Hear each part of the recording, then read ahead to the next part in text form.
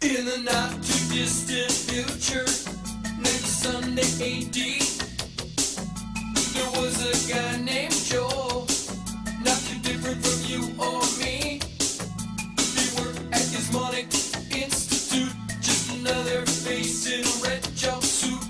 He did a good job cleaning up the place, but his bosses didn't like him, so they shot him into space. We'll send him cheesy